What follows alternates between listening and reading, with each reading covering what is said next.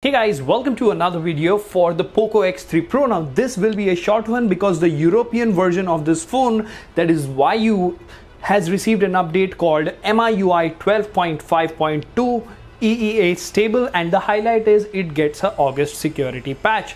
Now we will go ahead and check quickly if there are any new features or not, and we will also check the UI smoothness and stuff like that, and we will also have a look at the benchmark numbers. So this will be a relatively short video.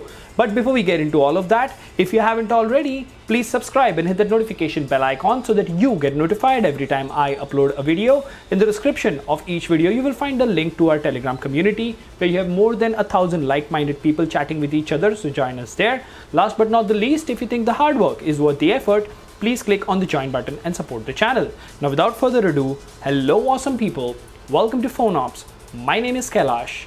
Let's get going.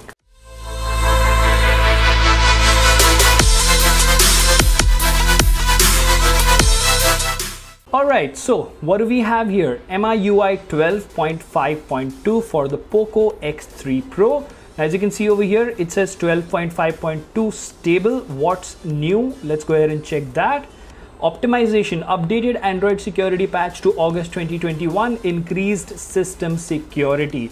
Now, in all probability, this particular status in the changelog means that nothing or not much has changed in this particular update, but let's quickly have a look. We are in the 120 Hz mode, so let's go to display over here, and the refresh rate is set to 120, so we still don't have the 90 Hz mode.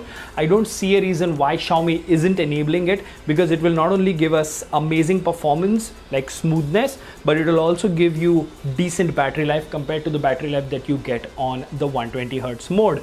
Now if we talk about settings, more, and the launcher version is Poco launcher 2.20.1.37.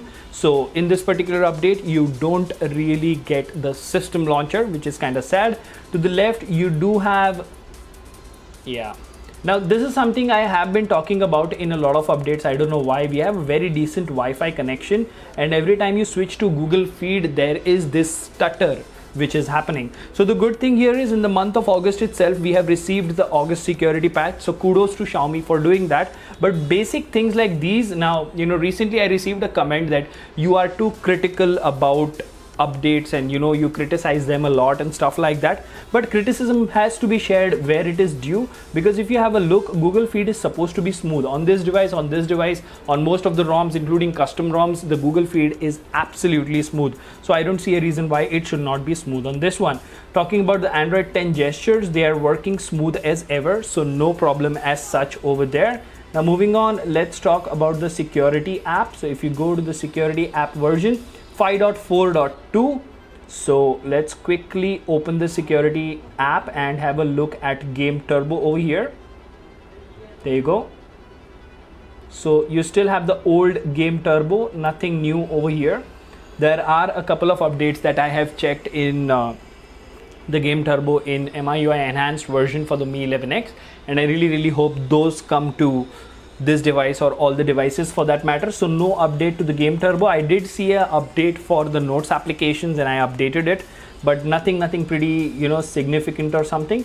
Apart from this, if you talk about this particular update, there is nothing major. You do get the Google Dialer and Google Messages app, so everything is absolutely the same. Even if you go to the camera application, you will have dual video, long exposure, clone mode, all the things which are already available in the Poco X3 Pro stock ROM. So without wasting any more time, let's go ahead and talk about the benchmark numbers. So the first thing that we will check is the CPU throttling test, and don't be disappointed. So after various attempts as well, this is what I got. CPU throttled to 68% of its max performance. This is including Game Turbo. So kind of disappointing there, but it's really surprising to see how till over here it just went fine and then it dipped the performance, and trust me, there was no application or notification that had come in between. Moving on, let's talk about the Geekbench numbers of this particular update. As you can see, it does say boosted successfully. So 783, 2740, pretty decent scores for a stock ROM. We did manage to run Antutu Benchmark as well. So if you have a look at the Antutu benchmark over here, 544,061. Now on one of the custom ROMs, the lowest score that I've seen is around 553 or something.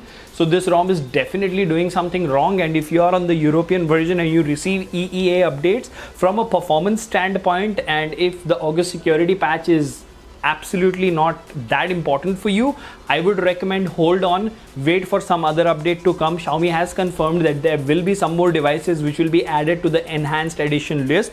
Let's hope the Poco X3 Pro gets it as well. But for now, this update for me is not that great. It doesn't add any features apart from the security patch. Technically, it doesn't add anything at all. So think about it and let me know in the comment section what do you think about this particular update. Until the next one, this is Kailash signing off at PhoneOps. Keep smiling. Take care. Goodbye.